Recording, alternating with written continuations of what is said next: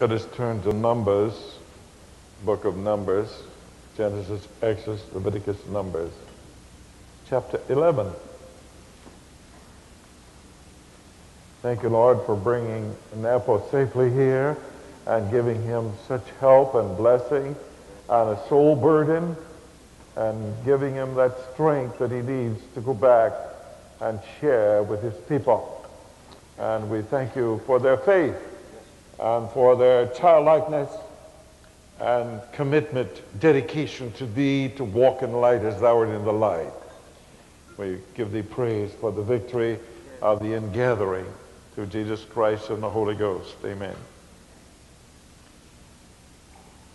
And when the people complained, chapter 11, book of Numbers. And when the people complained, it displeased the Lord, and the Lord heard it. And his anger was kindled, and the fire of the Lord burnt among them, and consumed them that were in the uttermost parts of the camp.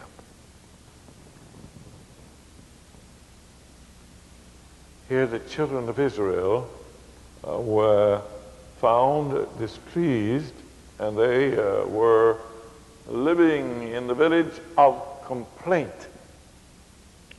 And this complaint of theirs grieved God and disappointed him.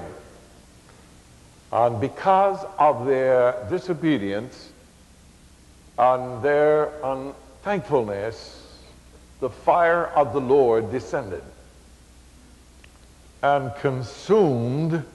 And whenever fire consumes, it's not there anymore. It was, but it isn't. Consumed. It said the fire of the Lord descended and consumed them that were in the uttermost parts of the camp.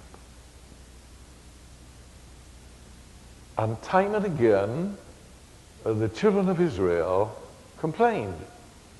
And Moses said, "You are a stiff-necked people." And God wanted them to follow and not to doubt, and to have faith, to be a obedient people. And in the life of obedience, complaint is not present. In the life of disobedience, complaint is common and prevalent. And so therefore, as we lay aside every weight and sin that would so easily beset us, to run with patience the race he has set before us, there is, instead of complaint and murmuring, there is a rejoicing, and there is an expression of thanksgiving that is overwhelming, coming from the heart of the obedient stranger, pilgrim, pressing onward to the mark for the prize of the high calling of God in Christ Jesus. And so we see in this case that when they complain, it's so easy for us to complain, isn't it?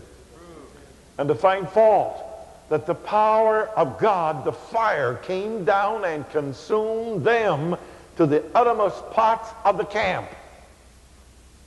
Complaining. Instead of being thankful and being grateful, they complained.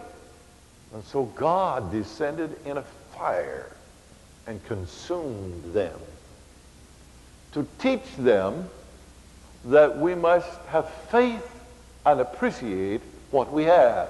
Amen. And not want something more, but be grateful for the little, the somewhat, or the lesser.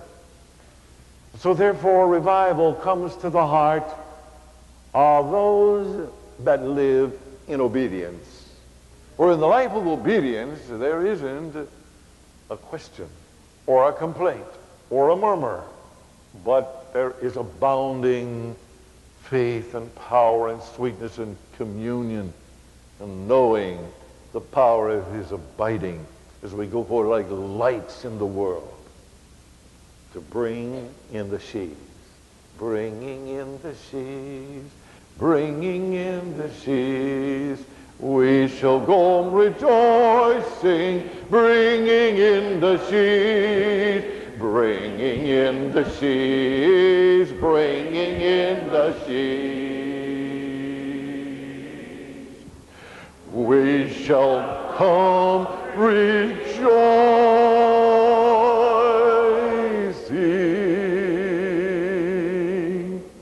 bringing in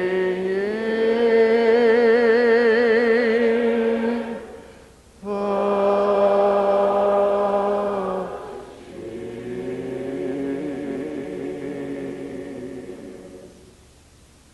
So as we go forth with gladness. We go forth with praise. We go forth with thanksgiving.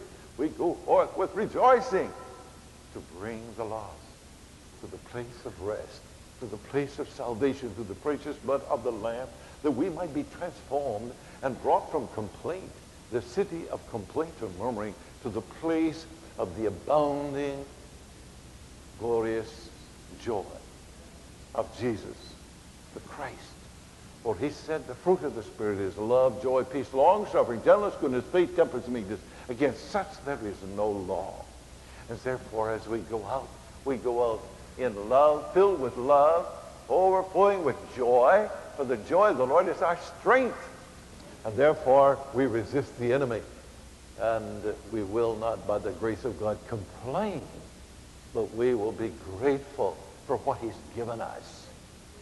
This wonderful relationship in victory, in the presence of him that giveth rest and peace and joy by the blood of the Lamb, and this wonderful work of the Holy Spirit in his word that abides as we follow in obedience in childlikeness.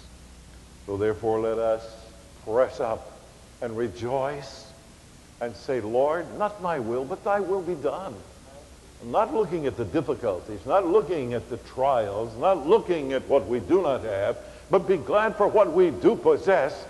And we press with joy and gladness and thanksgiving for this wonderful, wonderful gift that we rest in. His great salvation through the blood of the Lamb that's brought us from the darkness into a marvelous light and set our feet upon a rock and established our goings as we go forth in his likeness to love all peoples of the world as he loves us.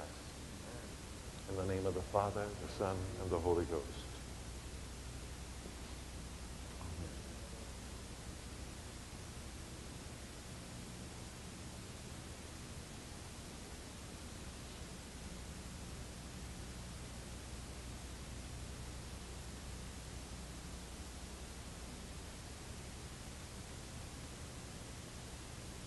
Let us all stand for a moment, please.